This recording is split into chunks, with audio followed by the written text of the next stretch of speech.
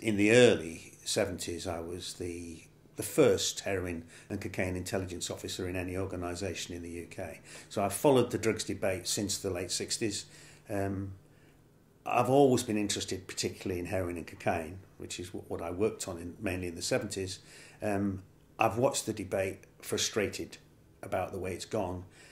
When I retired, I was always concerned the effort that we were putting into interception and interdiction wasn't having the social benefits that people believed it would have. And I thought there had to be a better way. And I support the National Drug Prevention Alliance because I actually believe that stopping kids starting using drugs is more important, the most important thing. And demand drives supply. If there was no demand, there would be no drugs. And demand has gone up as there's been cultural change in our attitudes to drugs.